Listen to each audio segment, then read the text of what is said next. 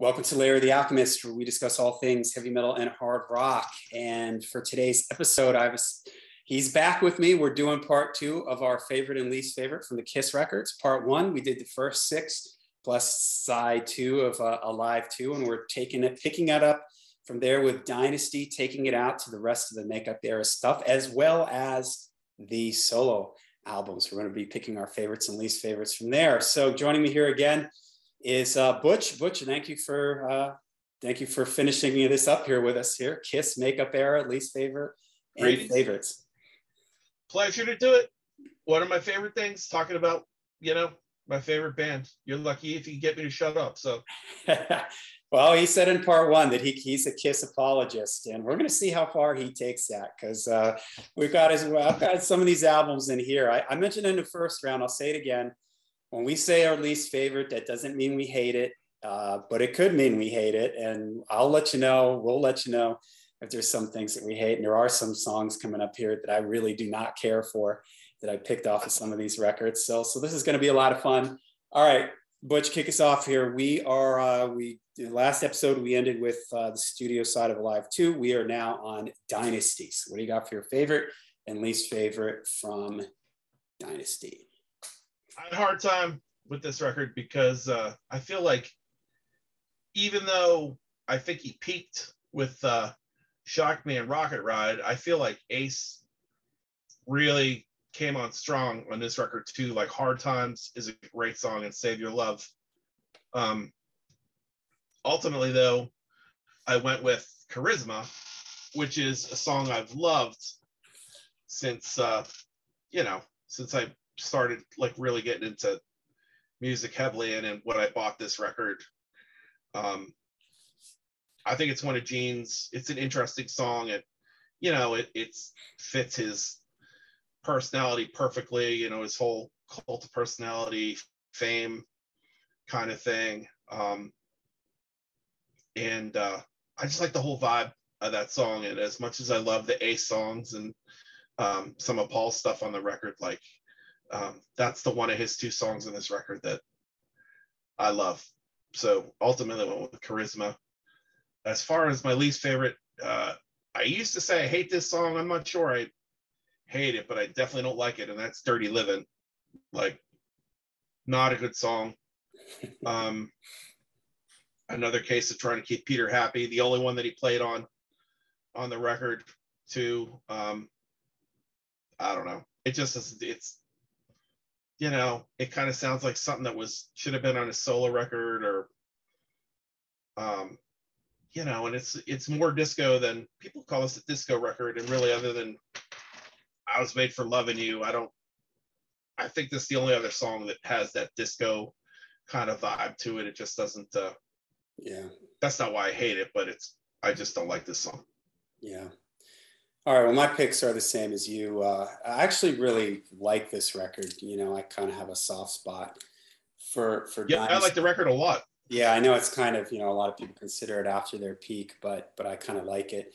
Charisma, for all the reasons you said, it plays to Gene's personality, the super ego of Gene, and it just works. It just, he sells it really well. And Dirty Livin', it's just a forgettable, terrible song. Sounds like we're dumping on Peter Criss. A lot of our picks for least favorite land on Peter, but it's just the way it is. Sorry. Sorry, yeah. Peter. Sorry, Petey. All right, now did I screw up? When did the solo albums come out? Did they come out before Dynasty? They came out in 1978. So where would that have landed? Before Dynasty or after Dynasty? When did Dynasty? Yeah, it was it came out between, they took a break because the band was about to break up, and Ace and Peter were like going to quit the band, and that's when they said, well, let's do solo records. So they filled the space with Alive 2 and Double Platinum while they did the solo records. And then the solo records came out in 1978. They released 4 million records on the same day, and got like 8 million returned. But all right. Well, let's move on to the solo albums next. And I probably should have done them chronologically, but let's move to the solo albums first. Let's start with our man Ace here. What's your favorite and least favorite? Awesome. I always go it's probably my favorite of the solo records. Him and Paul, I think, turned in great albums, and I had a hard time picking a favorite on Aces. I was gonna do "I'm in Need of Love," but really, I think my favorite is "Rip It Out." It's kind of a sentimental favorite. I used to, I played it in the very first band I was in, but I've always loved the song. I like the energy to it. It's a great, like, song that, it's a great live song. So yeah, that's my favorite. And again, I actually like every song on this record, and it was hard to pick a least favorite. I went with "Wiped Out." I mean, it's just the one that I like the least. I don't dislike it at all. I think Ace's album is near perfect. I was gonna go "New York Groove," but there's something fun about that song. I mean, "Wiped Out" is fun too, but I don't know. That's just, of all the ones, it's the most forgettable to me, even though this is a 9 or 10 star record for me. Yeah. Ace, like, proved himself as a musician and a songwriter. It didn't, and it carried him through a few years, and then it was also the most successful of his solo records. So good stuff. Yeah, I've always loved Ace's solo album. To me, it proves that he's the only guy. He's the real rocker, in the band here, and his voice works, on the record. His playing is really cool. He's got a great band behind him, Anton Fig on drums. So my favorite is also "Rip It Out." The drums in it, I love that spot where the drums are doing all the fills. Yeah. And everything. That's just super cool. It's just a really cool song. It's a great album opener. And for my least favorite, I did go with "New York Groove." I never liked this. It always stood out on the record. Like, "Wiped Out" is sort of a goofy throwaway, but this was, I don't know, it just, it has a slight disco-like feel to it a little bit. And I know it's a cover song, right? It's not Yeah, there was a group called Hello that I think Todd Rundgren produced them, and they recorded it. They were like one of those, 70s, early to mid 70s, like glitter rock kind of bands, and that's what the song sounds like. It's like, like Gary Glitter. It falls in with the Gary Glitter, T-Rex, like, that whole kind of vibe.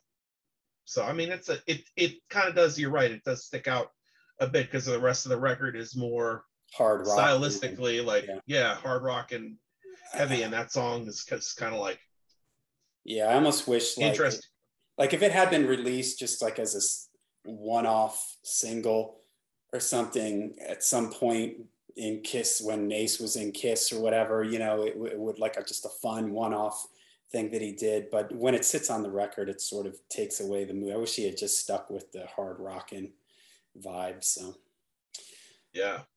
All right, how about Paul? Love this record. And my favorite song on it is "Tonight You Belong to Me." I just love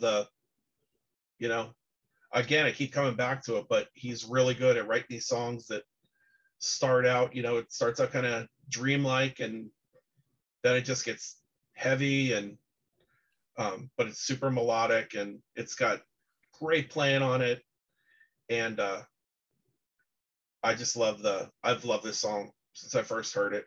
It's tremendous. I saw him he toured for his album Live to Win, and it was really cool to get to hear him play songs from this record that he, doesn't get to play in the confines of Kiss. So that's my favorite song. And I hate this next song, "Hold Me, Touch Me."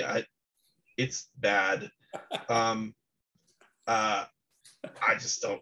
I mean, okay, I guess he felt he needed a ballad, but it was the single, and it's not a good song. I mean, I don't think it's a good song at all. It's way super schmaltzy compared to the rest of the record. I mean, this is a record that toggles between like a couple heavier songs, and then it's got some Raspberries-esque, like, kind of power pop, like "Wouldn't You Like to Know Me," and song "It's All Right," and then it's got this stupid schmaltzy ballad on it. Just terrible. I'm sure he had better ballads up his sleeve than this one. So thumbs down on that song. And that's the only and when I compare it to Aces, that's I keep coming back. This is because of that I can't put it above Aces, right? If it weren't for that stupid song, Paul's would be my favorite. Yeah. All right. Well, Paul's is my second favorite of the solo albums, and it sort of shows that what a good songwriter Paul is. And my favorite is "Wouldn't You Like to Know Me." I like melodic rock type songs. You could picture this. It reminds me a little bit of like a Russ Ballard thing. You know, it could have been "Since You've Been Gone." You know, it's got like that sort of big force to it. I could picture if they never did these solo albums, Paul would have sold that song to Rick Springfield, and Rick Springfield would have had a massive hit with it, or you know what I mean? It's a great melodic radio rock type of song. Was that a single? Did they release that as a single? No, they only released one single. I think I have to take back what I said about "Hold Me, Touch Me," but I think the only song that came out as an actual 45 was "New York Groove," which was a hit. There were no singles from Paul's album? No, and it's a great song. Like if they in another world where they don't do the solo records and they do another Kiss record, like I think you can get enough off these records like that they could have made another great Kiss album. But you know, I love that song. It wasn't really on my radar back in the day when I first got it. I always liked it, but as the years have gone on, I'm like, holy crap, this song is killer. It's an amazing song. It's very catchy, very well. Could have been a huge hit. Yeah, absolutely. All right, and my least favorite is the same as you. "Hold Me, Touch Me." Think of me when we're apart. Oh man, terrible. Just absolutely awful. It sounds like some sort of dreadful Air Supply yacht rock. I don't know, man. Just dreadful AM radio, bad 70s. It reminds me of everything that was the bad aspects of the 70s. So this is just a good example. This song, you know, again, AM radio, Air Supply, just total wimpy, and his vocal delivery on it is so like, it's almost comical. You know, you could almost picture it in some modern day comedy, you know, and they play this song in the background as like a joke, you know, for like a joke scene or something. And it's terrible. All right. Yeah, I mean, it's like elevator music. Like, where would you take it from there for the elevator? I mean, it'd be even ultra elevator. I mean, because it comes out of the box. He should have sold it to Michael McDonald. Yeah, exactly. It's almost like, you know, the way with Hard Luck Woman, he was trying to write a song that was like a Rod Stewart-like song. He was going to sell it. I think he even said he tried to sell it to Rod Stewart. And this sounds like something that, you know, somebody wanted him to write a song for Bread or Air Supply. You know, some band like they're just total wimp, 8-track, yacht rock, you know, late 70s type of, you know, band. And it's just, it's terrible. It's bad. All right. The Monster, Gene. Who did a very unmonster-like record. Probably the most disappointing out of the four, because you were expecting Gene's the scariest looking guy. He's the demon. He's the monster. He's going to definitely put something heavy out, you know? And yeah, I mean, look at the cover. I mean, you know, he's got that whole image. And, you know, I was listening to, you know, the Contrarians did an episode on what if Kiss did another album instead of, you know, and they were cobbling together their best of what their Kiss record would have looked like. And it's tough. Like someone was talking about how Gene like just went experimental, which I think is, you know, I guess maybe he was you know, he and Paul like were getting their Kiss music out in Kiss. So he does this kitchen sink kind of record that I don't know, but it does have its moments. It's not my favorite record. I don't hate it. There's parts of it that I think are like kind of like I could do without, or, you know, but there are some really cool moments on it. Like I love, my favorite song on this record is See You Tonight. That and Mr. Make Believe, when he gets into full Beatles mode. I love when Gene does that. Like he, you know, the song is just so well written. I just love everything about that song. I love the melody. I love the feel to it. Again, I'm a Beatles fan, and you know, he's a huge Beatles fan, obviously. So that song always sticks out to me. I love that they did it when they did the Unplugged thing. It's a song I think should have gotten more attention. Again, a song that I think could have been, you know, it's out of character for them, but again, in a different world on a Kiss record, maybe would have been interesting to see how that song would have fared. Least favorite, it's too easy to go with When You Wish Upon a Star. And, you know, I don't take it seriously as a song on the record, I guess. You know, it's knowing Gene's history, his mother surviving the Holocaust, and they came here from Israel, you know, penniless. He couldn't speak English. He taught himself to, you know, to speak English, and, you know, raised himself up from nothing to become, you know, you talk about the American success story. He came from nothing and made himself something. And I think it's almost appropriate that, you know, a kid who was into comics and fantasy, like, picked this song. Like, it's just fitting for him. So I couldn't pick that one. And this is a repeat song, really, in a way. I picked See You in Your Dreams. I mean, it didn't work the first time. Why record it again? Like, I know he had other songs kicking at the time. There's demos floating around from the time period. Again, it's just a boring song. I mean, I just don't dig that song. I don't think it works. Some of the other songs on the record, while not great, or like, you know, like Burning Up with Fever has like a cool, like, it's almost, if it were heavier, like, you could see it almost falls into that Almost Human, larger than life, kind of like heavy groove, Gene Simmons kind of thing. But yeah, I got to go with See You in Your Dreams. You know, it was a mistake twice in their career. All right, well, I just looked to see if this album was just produced by Gene or if there was somebody else involved, and it does say Sean Delaney. And I was going to say that this is an album that is a good example of somebody not reining him in, you know, with so much money, so much ego, so much fame. No one could tell him that these are bad decisions.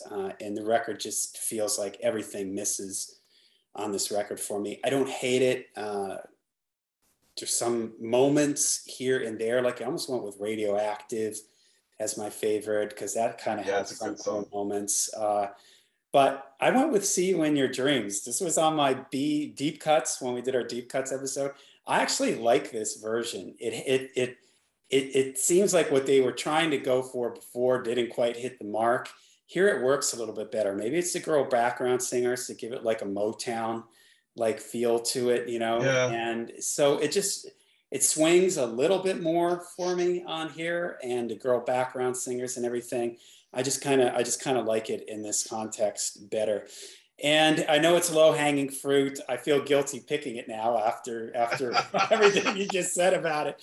But man, oh man, When You Wish Upon a Star. I mean, it almost sounds like, as I was listening to it today, I was, you know, the old Disney movies where somebody would be singing and there'd be cartoon characters, you know, a bird would fly over the head and an elephant would come by blowing hearts out of its thing. You know, that's almost what I was picturing in my Gene singing while, you know, cartoon butterflies from Disney butterflies fly around his head or something. It's just, he could have done this and done it differently. You know, he could have, like, if he had just done like a stripped down acoustic guitar thing with it or something, you know, but man, the strings, it's so Disney that it is just so over the top. It's really tough. And I just don't think he has the voice for this type of thing. It's just the wrong key for him. There's a spot at the end where he goes up into his falsetto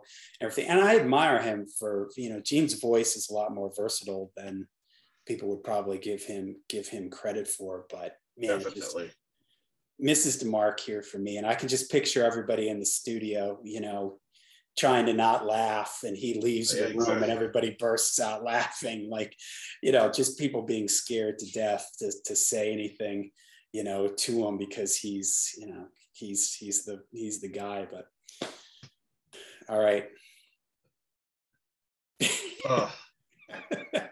All right, Mr. Kiss apologist. Go. Well, it's not as painful a record. It's not as painful a record for me now as it was when I was younger. When I was younger, I was, you know, when I first got into hard rock and metal, I was hard rock and metal all the time. Like, it took from like age 12 to like 17, 18, I was hard rock and metal. And, you know, with some classic rock thrown in there, of course, the Beatles and, you know, Devo, like some new wave and things like that. But it took a while for me to like branch out into other genres outside of rock. And I was watching PBS, Woodstock was on, and that's what I turned it on as Sly and Family Stone was coming on, and that's what turned me on to R&B. And so over the years, I've been able to open myself up more to this record, because that's where Peter's coming from. He's more of a, you know, jazz and R&B background guy. He didn't really come into the band as like a, you know, he wasn't like a John Bonham, like heavy, you know, he's not like a hard rocker like the rest of the guys are. He's a little bit older than them and was into Sinatra and stuff like jazz. And so that being said, it's not a great record. And I'm not surprised, because Peter doesn't really, what did I do there? Peter doesn't really like write songs. So I do like a few on the record though. For a long time, I like That's the Kind of Sugar Papa Likes, because it was the closest thing to like rocking or tossing and turning. Sounds, you know, Kiss even played that live. But and then I always liked I Can't Stop the Rain. But over the years, I've swung towards Don't You Let Me Down is my favorite song off the record. It's got like it's got like a very slight reggae kind of vibe to it. It's very soothing, and I just like the feel of the song. I like his voice on it. I don't know. I think it's a pretty cool song, actually. And then my least favorite is Hooked on Rock and Roll. I mean, it's just a terrible song. It's hard to listen to. I actually don't mind some of the ballads on here better than when he tries to rock. Like, it doesn't work, because when he tries to rock, he's like doing like this rock and roll bar band crap, like, instead of, I don't know, maybe it's best to go on this record with no expectations of it rocking, but it's not good. It's not a good record, and it's hard to pick favorites. But I do, you know, it's not the worst thing I've ever heard, but it's not great. All right. Well, for me, I do not like this record at all. I find nothing redeeming about it. It's a perfect 0 for me. It's just clueless. And no, it's not because, yeah, I know Peter talks about how he's a rhythm and blues and soul and swing guy. I really like a lot of that kind of stuff. And this, to me, just completely misses none of this grooves or swings, or none of this feels like Wilson Pickett or, you know, anything that I would consider to be really cool Motown or rhythm and blues. It comes nowhere near that. It sounds to me like just a clueless trying to do this stuff, but just missing it, you know, just like, it's just terrible. It's just a terrible, terrible record. I can't listen to it. It doesn't even have any, for as much as he talks about him being into this kind of swing and rhythm and blues stuff, it doesn't have any swing or groove or feel or rocking and rolling to it at all for me. It's all like his drumming. I'll be honest, I'm not a big Peter Criss fan in general. I never really cared for his drumming. It doesn't it just doesn't work at all on here. It just completely misses it for me. I don't know what to say about it. To pick a favorite, I mean, I couldn't. I just think that they're all terrible. But if you force my hand on it, I picked Rock Me Baby. And for one that I don't, my least favorite, I don't like any of them. I just went with That's the Kind of Sugar Papa Likes, because I can't stand the title. The title, and it's just terrible, man. And it's just like a sort of a clueless. And I get, like, you know, their solo albums, you're supposed to show your personality and to show that, look, what's this thing that Paul Stanley did recently? Soul Station, is that what he called it? Yeah, that's now cool to record. Me, that swings, that grooves, that's Motown, that's rhythm and blues. That sounds great. And I'll tell you, I have a friend, I know he's older than me. He used to play with the Temptations, and he knows I'm a metal fan. And he sent me a message and sent me a video of Paul Stanley. He's like, he goes, I've never heard anything by Kiss, but I've heard of Kiss. He goes, I can't believe how good this is. He was like, this is really, really cool. You know, he was like, wow, this sounds fan. And he knows I'm a metal fan, you know, and everything. And so that's why he was like, whoa, I'm completely like blown away and shocked. And he played with the Temptations. He's a big Motown rhythm and blues fan. And so to me, that works. Paul Stanley sounds fantastic, and it sounds real authentic. This sounds like, I'm so shocked that Peter always says he's a rhythm and blues swing fan, because I don't hear it at all on this record. It sounds to me like a rock guy trying to do these things, and he just has no clue about it. It totally misses the mark, totally doesn't work. It's just dreadful. So let's move on. I think they should have thrown him in the studio with Parliament, who was on the same label, basically. And maybe if the tracks were, that's what they should have done. Put a band behind him. Somebody else write all the songs, let him, because he does have, you know, his voice could have worked.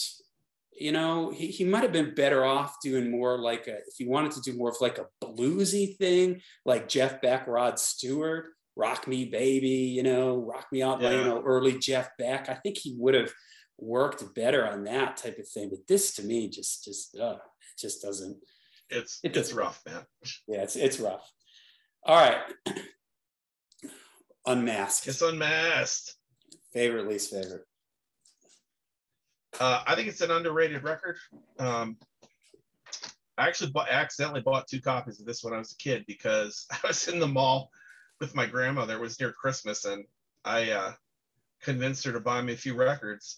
She bought me this one, and Freedom of Choice by Devo, and Auto American by Blondie. And when my mom saw them, my mom was jacked.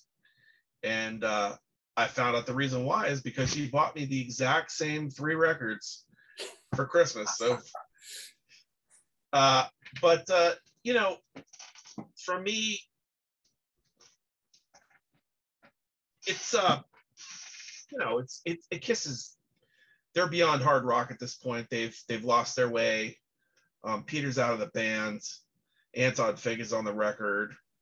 They got Vinnie Poncha producing it again, who did Dynasty, and I don't know. I think there's a lot of good songs on it. It's kind of like almost like a power pop record in a lot of ways, although there's a couple of disco-y kind of things on it too. But Naked City, I think, is a treasure on this record. I think it's one of the best songs they ever did. It's one of Gene's very best. This is like a top 10 Kiss song for me. You know, top 5 Gene song for sure, if not, you know, in his top 3. I just love the whole vibe to that song. And my least favorite is Shandy. I just don't. I could have picked. I don't know. I don't really like Easy as It Seems that much. But Shandy is like, I don't know. I just don't. I don't think the ballad on the record. So those are my 2. Yeah, I did not like this record. You know, I wouldn't give it a 0, but I'd probably give it like a 3 or 4. I think the production, the guitars sound really weak on it and everything. It's sort of, whereas Dynasty, I don't know, it works on Dynasty for me. Here it just goes too far in whatever direction they were trying to go. And Kiss was, when you say lost, yeah, Kiss was just completely, out of touch with what was happening in the world. This album came out in 1980, the year that Judas Priest releases British Steel, Ozzy releases Blizzard of Oz, Black Sabbath releases Heaven and Hell. The new wave of British heavy metal is peaking, and Kiss, it releases Unmasked. Just like they're so oblivious to what's going on in the rest of the music world. So a lot of the songs on here haven't aged particularly well. Some of them are okay though, but I just think the production sort of drags it down. them down. It lets it down. But I went with my favorite is That You? I don't know. Great song. Yeah, it's kind of has there's a little bit of guitar heft in that one. The main riff is a little minor key, dark sounding, a little bit, when there's not a lot of that on this record. And my least favorite is Shandy. That is just absolutely cringy. The strumming guitars, I just think of the way they looked around this time in their videos and everything.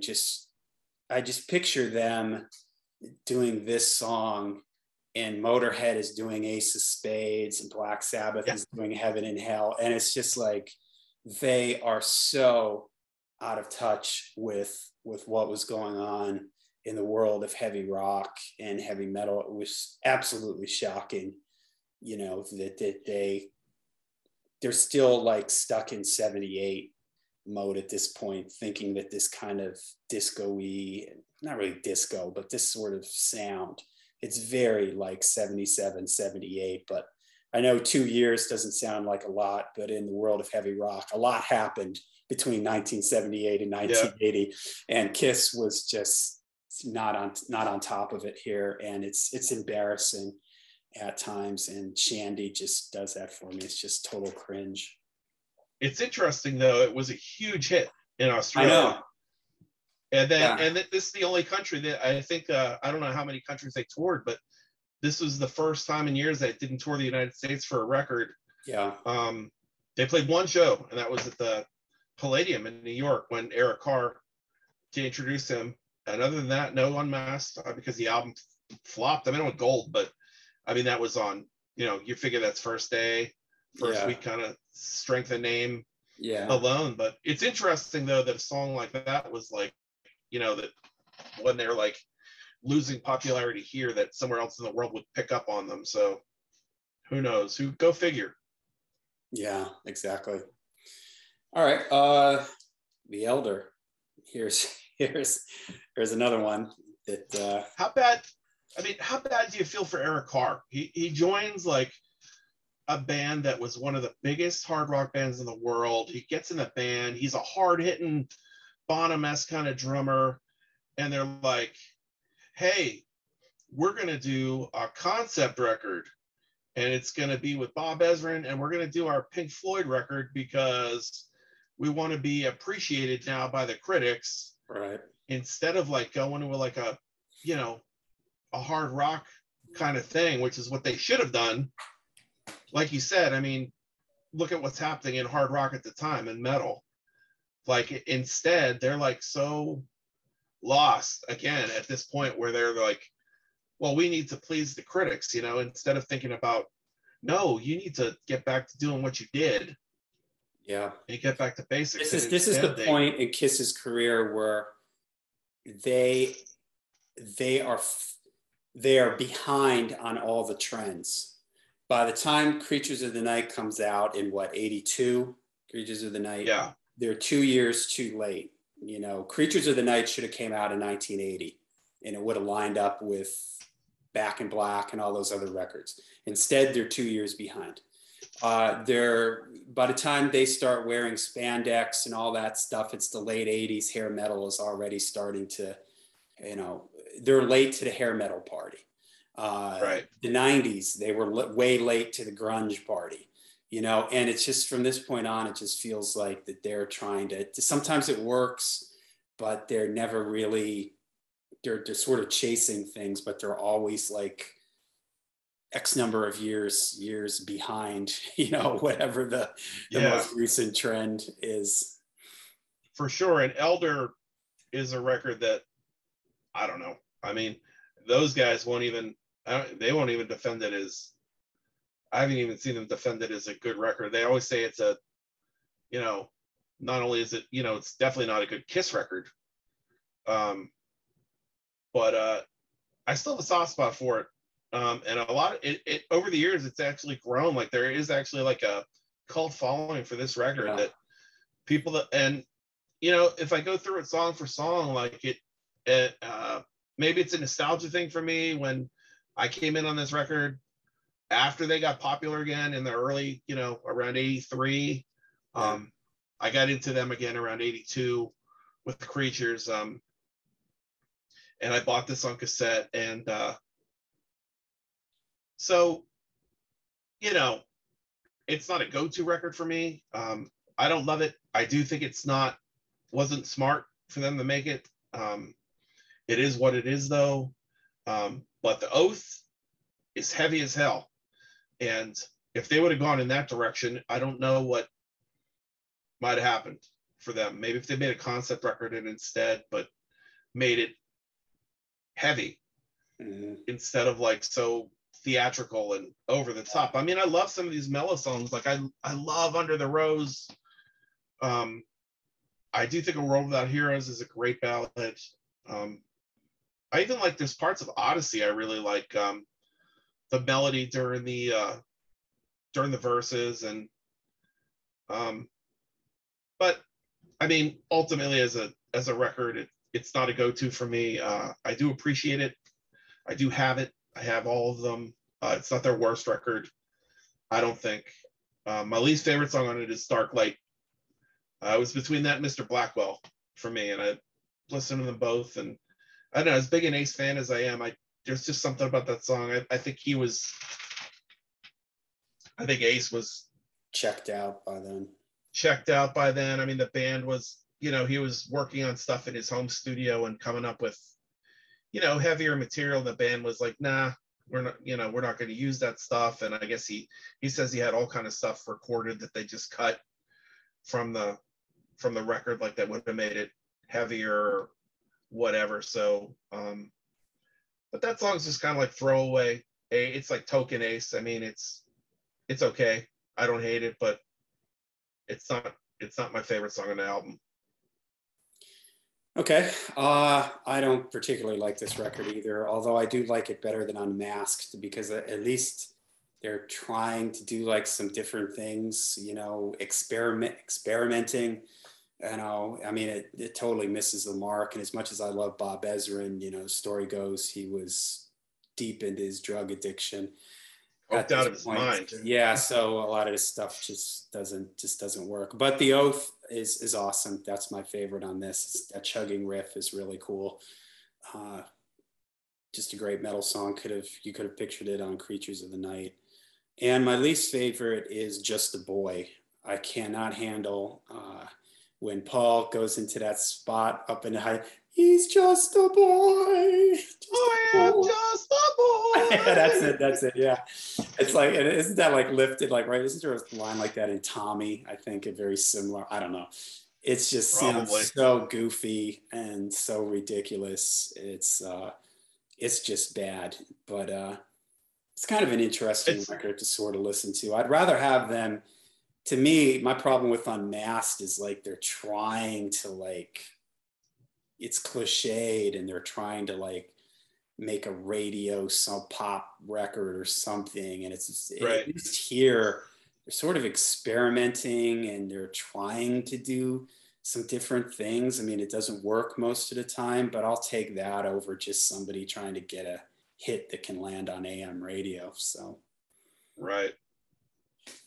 All right, we're at the last makeup era, and we are here with Creatures of the Night. Kiss gets back to the heaviness here. What's your favorite and least favorite on this? This record is super important to me. It came out at a time when I was just really, I mean, you know, I like Kiss as a kid, but you know, it was around 82 when I really started getting into music, hard rock and metal in particular. And this was one of those first records that really launched me towards heavy stuff. I don't know how many times I played this record. I did pull out my my record recently to check it out. There, you know, there's definitely a lot of groove wear on it. It got a lot of plays in my house. I rank this album in my top 5 easily. It's one of those records, like you said. I think it was almost too little too late as far as the makeup era went. Time shows us that taking the makeup off and doing Lick It Up like helped save their career. And interestingly enough, the album, although it didn't do great at the time, it did eventually go gold. And again, for years, they were playing about half this record in concert. A lot of these songs were staples. I Love It Loud, Creatures of the Night, I Still Love You. You know, Paul sounded amazing on that. War Machine is still in the set. So this is a record that the fan base loves pretty much. And fan bases from both, you know, 70s and 80s eras, I think a lot of them like this record. My favorite on it, I would have gone with Creatures of the Night, but honestly, my favorite song on this record is Danger. It's a really underrated song. I think it's one of Paul's best from that time period. I just like the vibe of it. It's, you know, it's fast and it's aggressive, and I love the pre-chorus to it is tremendous. I love the melody line there. If I have a least favorite on the record, it's Killer. I like the song. It's just the one that it's kind of like the most ham-fisted really on the record. It's cool and all. It's just like one of those Gene kind of like, yeah, the song's pretty good. It's Gene trying to do metal, but you know, the whole album is so strong. It's really hard to pick one that I don't like. I mean, but that's the one I probably go with the least. It was between that and Rock and Roll Hell for me. But again, I like them both. Yeah, I really like this record. And I think if they had put this out in 80 and not done The Elder and Unmasked, I think they could have kept the makeup on for longer. I think they would have been right there with the NWO, BHM, Peep Crowd, and all those other great albums that were released in 1980. It would have been a fresh kind of start for them. People would have been, okay, you know, Dynasty, slight misstep, but people would have been okay with it. I think they would have retained more of the fans from the 70s. I remember sort of, you know, I mean, I was young at the time, but I had drifted away from Kiss already, even though I was only like 11 years old. 10 years old, because in 1980 I was listening to Back in Black and I was discovering Black Sabbath and all these things. And but when I heard this, it was like, yeah, you know, I always love this record. The drumming on it is fantastic. The drum sound is great, and the overall mix of it is just really cool. You know, it's one of their more metal records. If you were to try to say what's the most heavy metal record Kiss has ever done, you can make an argument, you know, for this one, because it does have a lot of the production and the chugging and everything, chugging riffs and stuff like that. But I went with the title track for my favorite, Creatures of the Night. I think it's just a great killer song. Yeah, killer song, heavy, love it. And my least favorite is the same as you, Killer. It's just kind of, you know, compared to everything else, it just feels a little throwaway. It doesn't jump out at you. It's just a little, just kind of there, you know. But again, it's a really strong record. So. Okay, there you go. There's our favorite and our least favorites from the second half of the makeup era from Kiss. I'd like to thank Butch for joining me here again at the Lair. And I know Thanks, man. Yep, absolutely. You're welcome here anytime. We've got to get you back here. I know we're going to work on some other topics, get you back here. I will do it. Yeah, let's do it.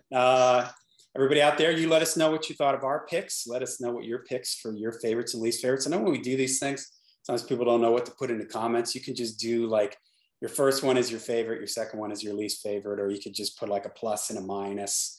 I've seen people doing that, or whatever little shorthand thing you might want to come up with.